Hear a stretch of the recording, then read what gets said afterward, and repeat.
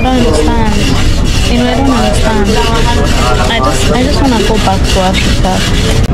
I was trying to talk to you, but you didn't want to listen. So when after the plane leaves, it's when you realize that you made a mistake. I'm just so frustrated because so many things have been happening leading up to this. This is the second time they've prevented me from boarding. Hi guys, welcome back to our channel. If you're new here, my name is Maren And I'm Maureen. Yeah, so today we are going to be reacting to a video posted by a very famous African YouTuber called Miss Trudy. I don't know if you guys know her. Yeah, but for clearance sake, for those of you who don't know her, Miss Trudy is originally born in Kenya, but now she's married to a Ghanaian, and both of them, she and her husband, are YouTubers. Right, she was recently in America, to be specific Miami, and now she was trying to come back to Africa, right? But she got detained at the airport and they were not giving her reasons why. Yeah, so let's watch what she went through at the airport, her experience, and then you come back and talk about it. Excuse me, who can I talk to? Who is in charge?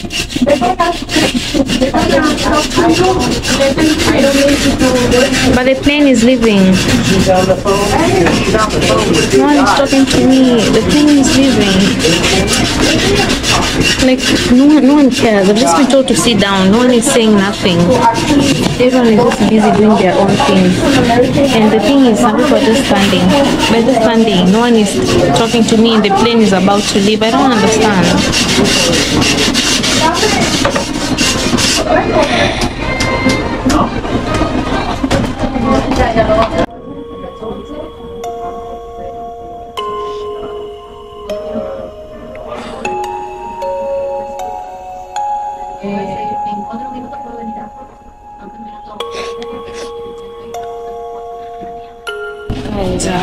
This is so frustrating. I was kept waiting when I was checking in because they said I need a return ticket from Ghana, and I told them I live in Ghana, I don't need a return ticket. Then they said I need an identification card from Ghana. I said no, I don't need that. I usually fly. So I showed them the marriage certificate. They say they need to confirm. This is the same thing that happened 2 days ago. So I missed my flight. So it's happening again. They frustrated me. They kept me there. Everyone left. The counters were closing. Then they let me go through. Now I'm about to check into the plane. They've stopped me again. I'm seated here. I'm waiting. I just feel so frustrated with this whole system, you know. Guys, this is crazy. Now I'm being told that I can't get into the plane. They're saying they're confirming from Ghana. I'm telling them everyone in Ghana is asleep. It's 3 a.m. in the morning. It's literally 8 minutes before the plane leaves. And I'm seated here. They're saying they're waiting for confirmation. Guys, oh my God, I can't. This is too much. I'm telling them, this is not my first time in the US. I live in Ghana. I've given them a marriage certificate, which is original. Guys, and I'm telling them if the plane leaves me, they better have accommodation, food, and transportation for me. Because this is beyond me. This is the second time this is happening. So let's wait and see how it's gonna go. I'm gonna keep you guys posted because I don't understand what's happening. I seriously don't understand. I'm just frustrated. And everyone is just busy. No one is giving me any information. Guys, this is bad. Like, I've flown to the US so many times and I always go back. Foreigners don't get identification card immediately. You must stay in Ghana for a couple of years to get an identification card. And I'm trying to explain to them and they're not having. I just feel so frustrated. I'm just so done. Like, I'm just so done. How can I sue this airline? How, please, if you know how I can sue this airline, drop a comment, let me know. This is the second time. I was here 2 days ago. When I was here 2 days ago, I was able to go through. The only thing that made me remain behind was the heavy luggage. So then I come again today. I paid for the extra luggage. I think everything is sorted. Then now they're telling me marriage certificate. I need an ID from. I'm like, what is happening? It's like they don't even know what they're saying. They haven't even done their own research. Guys, now I'm talking and no one is responding to me. I'm asking who they're talking to so I can get some information. I'm not being told anything, guys. I just feel so frustrated. 5 minutes before the plane takes off. 5 minutes. Oh my god. The US, but now no one is talking to me. Now the plane is gonna be leaving me behind. I don't have anywhere to go, and I've told them, do they have accommodation for me? Do they have food and transportation? And they said no. So I'm like, at least do your research. They said they are calling someone from Ghana. No one is making any calls. No one is doing nothing. So I'm here and the plane is leaving. Now I'm stranded for the second time. I feel so emotional. I feel like crying. I don't understand. You know, I don't understand. I just want to go back to Africa. It's been good, but these guys are gonna make me regret coming here. And the reason why this is so frustrating is because this is the second time this is happening. 2 days ago, the same thing happened to me. They refused to let me fly, you know, and living in Miami is so expensive. Miami is one of the most expensive states in the US. Just a night is about $200. I haven't counted food, transportation. My cards are not working. Guys, so the plane, it left me for no good reason, and no one wanted to talk to me. No one wanted to explain anything to me. They thought my marriage certificate was fake.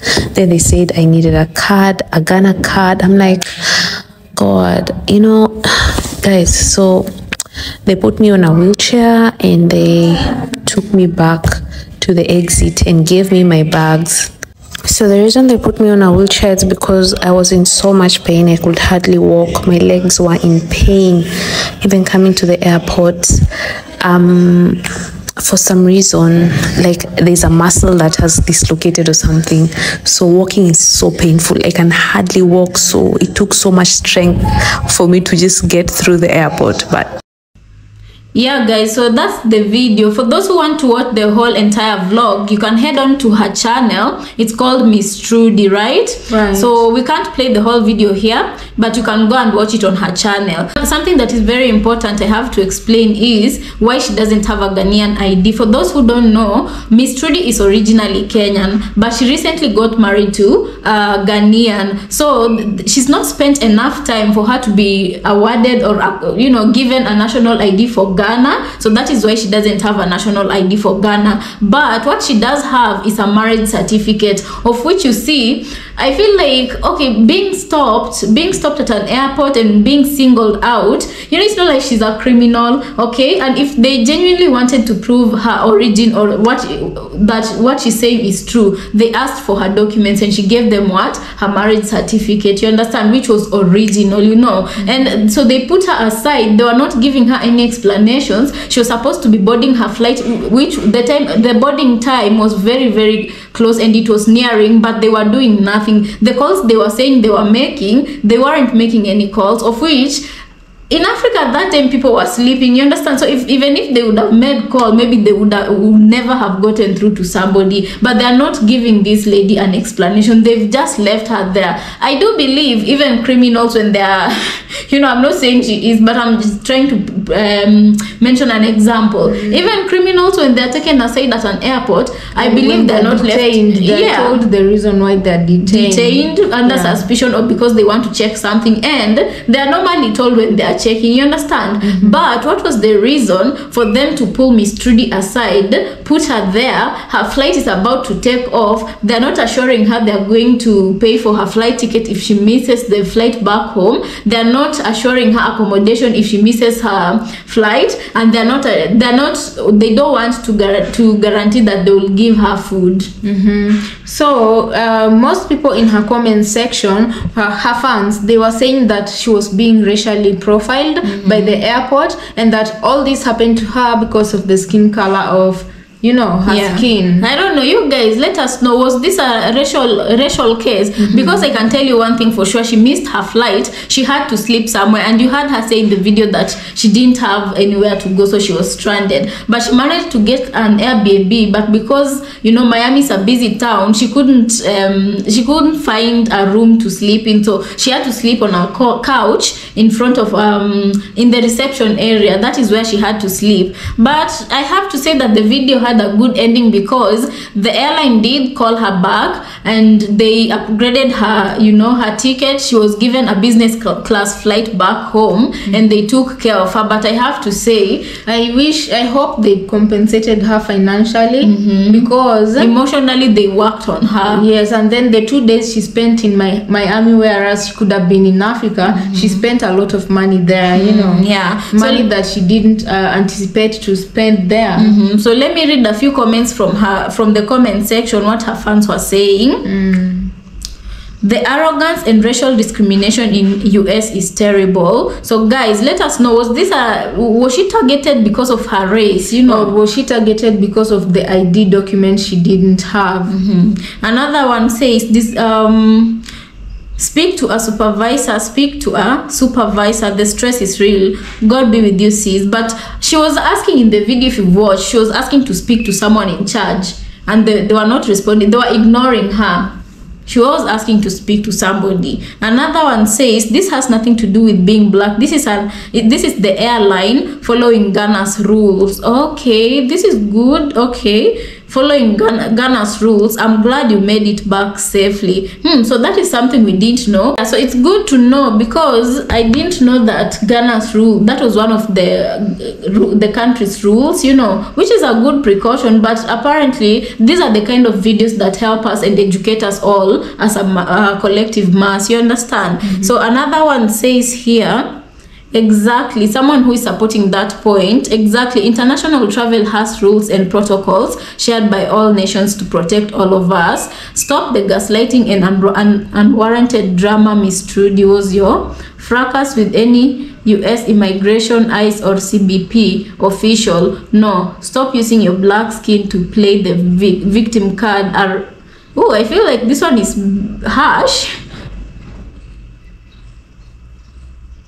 I feel like that one is harsh. Yeah, she wasn't, I don't think she was playing the race card. She was genuinely worried, and the fact that she was asking questions that she wasn't getting answers to made you see, and why she was distressed. You can understand why she thought it was a racial case, because I think also she didn't know the policies of returning to Ghana, and the airline staff, they didn't care to explain to her that was the particular issue that made her be held back. Yeah, and you remember she's saying a couple of times that this is not her first travel to the US. Actually, she has been to Miami before, and she's never had such an issue, you understand? Yeah, so this is something that got her now that she went back to Miami, and they were not telling her exactly. So in her head, I understand why she didn't think that this was an issue with, it was a requirement of even the Ghanaian airports. I think right now she knows, and she knows better, but airlines should also do a good job at explaining to detainees why they're being detained,